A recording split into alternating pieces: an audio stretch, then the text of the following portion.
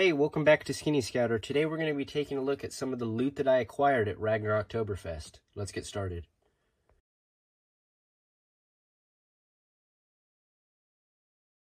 So, if you didn't know, Ragnaroctoberfest is a NERF event that happens yearly in the Bay Area of California.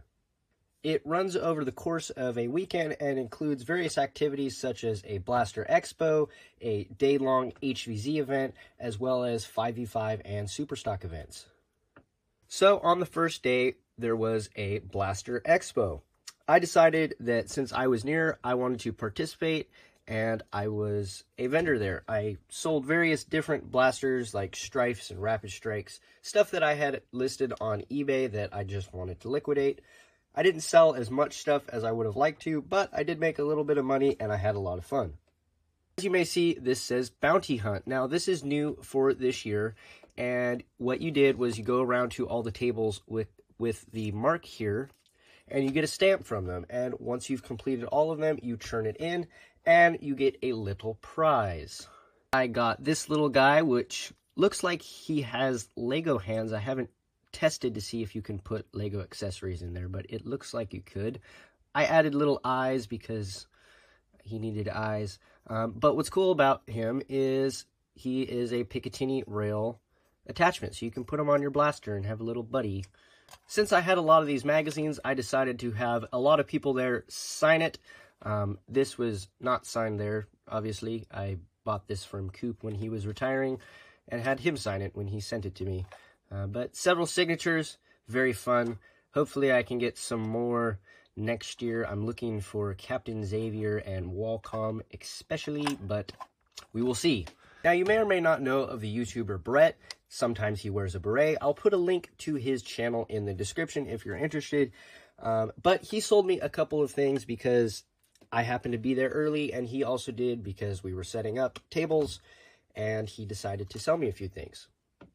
The first of which being a triple torch, which he sold me for all of $15. Very nice purchase. No ammo. One of the clips back here is broken, but both of the stickers are intact, and it does catch and work very nicely. Video on this coming soon. The other thing he sold me was one of these. I forget what they're called, but he sold me this also for $15. And it is complete. It has the magazine and the rail attachments, and I've been wanting to get my hands on one of these for a while. I am a fan of the Halo franchise. I don't play it a ton, but this blaster especially was very cool, and when I saw it came out, I really wanted one, but they're all like $70 to $100 now when you want to buy them on eBay, so finding one for $15, thank you very much. I really appreciate it, Brett. Very nice blaster. Another thing I acquired was some barrel segments for 50 cents a piece. They're just scrap, and I decided that maybe I will use them, so kind of cool. Finally, I acquired a whole bunch of stickers.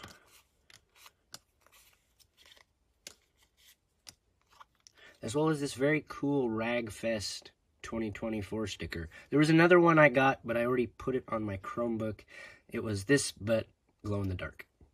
And that was all that I acquired at the Blaster Expo. Not really as much stuff as I thought I was going to come home with, but I did have to run my table, so that ate some of my time. Now, for the HVZ, I acquired some props because I was there at Dart Cleanup and they were giving away things.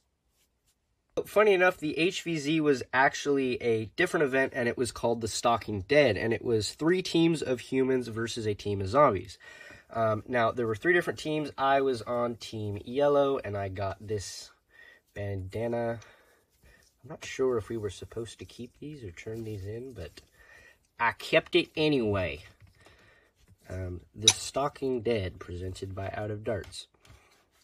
So, yeah, kind of cool.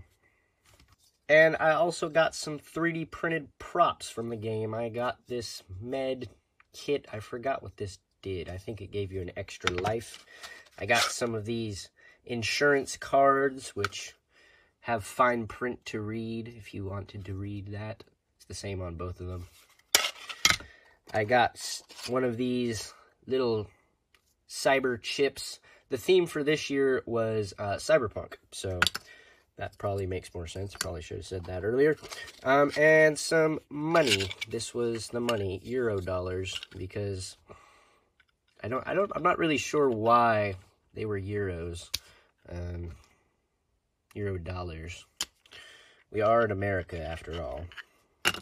So that's kind of cool. And then finally I got this thing.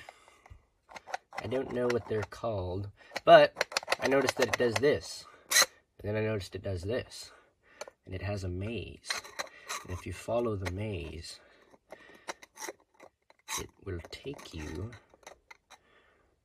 to this. And then you can unscrew this and find that there's nothing in there. I don't know if there was something in there or not. I never got to see what this was supposed to be in the game, but it was there at the end, and someone handed it to me and said, here you go. And I did not contest that. So, yeah. So got this cardboard box with some paint on it. Don't mind the green splatters. That's from a little bit of overspray on a project that I was working on. Video on that coming soon. If you like the game Helldivers, you will like what I was just working on. But it's just a box. There's nothing special about it.